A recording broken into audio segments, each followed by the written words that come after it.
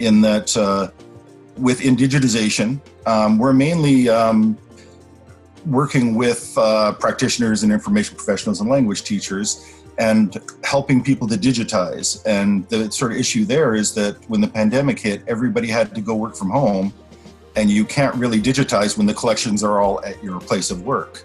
So we were in the middle of a pretty major project developing new resources for new formats for helping people to digitize. And we had 3 regional workshops in the province planned that already had dates. One was a week out when we were sort of forced to cancel our workshops, but then very quickly we were all sent home from work as well.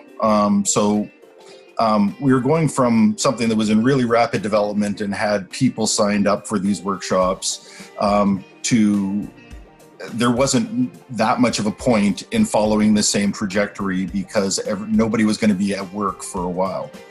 So we've been sort of digging a little bit deeper into developing our resources, which are manuals and guides to help people digitize, buying guides for tell people how to get equipment that's appropriate for digitizing your cultural heritage.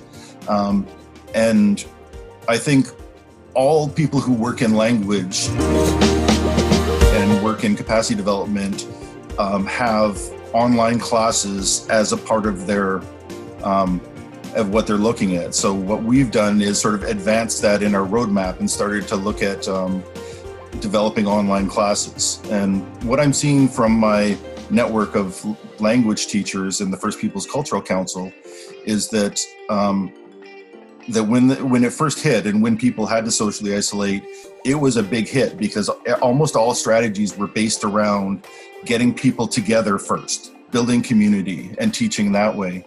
And I mean, like Belinda, people teach both in small groups in community and in large groups at universities. This thing is a very sort of strange scale in terms of language teaching.